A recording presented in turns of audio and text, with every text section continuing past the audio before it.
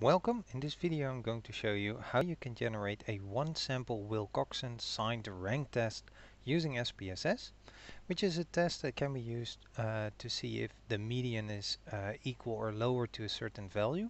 Although strictly speaking that should be done by using a sign test. And the Wilcoxon signed rank test actually uses ranks rather than the true median, but the difference is often neglected, and in essence it comes down to whether or not the median is significantly different from one that you would expect it to be.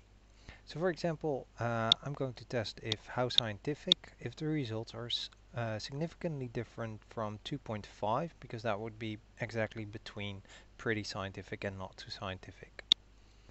In order to do so, go to Analyze, Non-Parametric Tests, and select one sample. Then click on the Fields tab and move everything to the left so that nothing is in the test fields, and the only one I want to test at the moment is the how scientific, so I'll move that one to the test fields. Then click on Settings and click on Customize Tests. Then compare median hypothesized Wilcoxon signed rank test, which is exactly the one we want, and then type in the median that you would like to test on, and then click on Run. My number is incorrect because my system is actually using a comma rather than a dot, so I use 2,5 and then click on Run. In the results you will first actually only get to see if the test is actually accepted or rejected and the significance level. In this case it's a 0, so we'll reject the null hypothesis.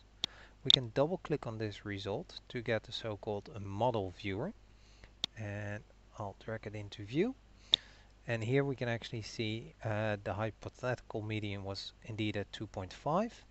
The observed median was slightly higher, so 3. Note however that with the Wilcoxon signed rank test these two can actually be the same, and still it will might show a significant difference. The test statistic, or the standardized test statistics, is positive. So in this case the median is indeed slightly higher than expected, and higher in this case means worse because this was 3 was not too scientific. So you might actually want to double check how your variable was coded to see if a higher result means actually something positive or negative. But this was just a video to show the output. How to read and report this kind of output, please check the website in the description below. And that was it.